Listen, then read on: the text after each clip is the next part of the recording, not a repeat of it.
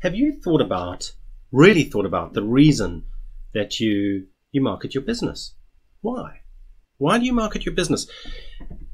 For most of us, it's really simple to define the objective. We want to sell more. We want to make more of a profit. We want to help our cash flows, but maybe selling. If you're a not-for-profit, it might be donations, or it might be to do certain good and so on, or to raise awareness.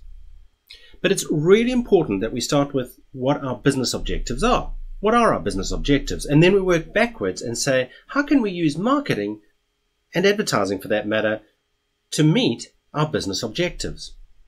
A lot of large corporations, government departments, and so on are very formal, and they create something called a marketing plan. And a marketing plan, they do differ, but they can be very specific about defining the demographics, the gender of people, where they live, their income groups, all sorts of different things, and target their marketing towards that. But it's a very formal process they might go through. Now, for small businesses, of course, it's often difficult to be quite so formal.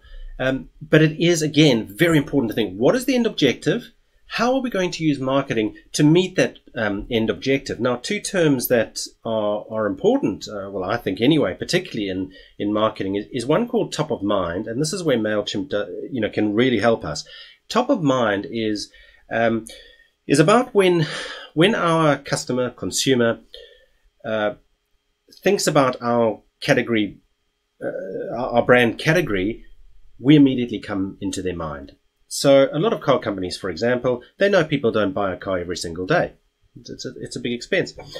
But they advertise, they promote often, so that when a consumer comes to make that purchasing decision, the brand immediately pops into their brain. Toyota, Ford, Mercedes, whatever. Okay. And Mailchimp can certainly help us with this top of mind, because we want to occupy that space in our consumer's mind that when they think of our a product we sell or whatever we do, they think of our brand. Also, what's important is something called customer lifetime value. Customer lifetime value is how much is a customer worth to us over their entire life they're a customer with us. Now, we could substitute the word for customer for donor or something like that, but I'm sure you understand. Because a customer is not just a once-off, let's say, purchase. It might be a series of purchases. The relationship we have with the customer is really just a once-off. We try to make it more than that. And again, Mailchimp can really help us with this customer lifetime value, as it does with the top of mind. So I've spoken very briefly about sort of a marketing strategy and what goes into that marketing strategy. And again, it's about demographics, all those things. And it might even go down to what kind of campaigns we use. Do we use advertising for those people but not those people? Do we send postcards to those people but not those people, and so on? But all of this comes down to our business objectives, keeping our brand in top of mind of our consumer, and also trying to increase the customer lifetime value. And of course, Mailchimp, because it's more than just an email marketing platform now, it's a suite of marketing abilities and services and products. We can use these different products and services, such as Google retargeting ads. So when someone visits our store, maybe an advert they'll keep seeing an advert of ours, which will keep our brand in the top of their brain. Email marketing is very good for top of mind as well, reinforcing.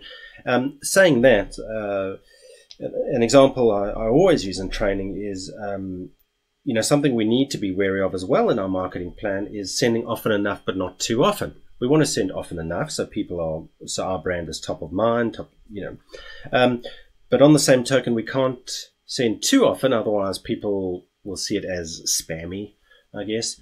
But also people just switch off from our message. So we couldn't send an email twice a day, for example, saying, buy our product, or this product's on sale, that product's on sale, this product's on sale, that's product on sale. It's a very common error companies make because they know they need to be top of mind. So the way to get around that issue, for example, is what we would do is, well, look at the frequency, but maybe certain, organizations do need to market often, advertise, send postcards, email marketing, etc., quite often. But often what helps there is you would have, in that example of sale, you'd maybe send one every few days saying sale, whatever the case might be.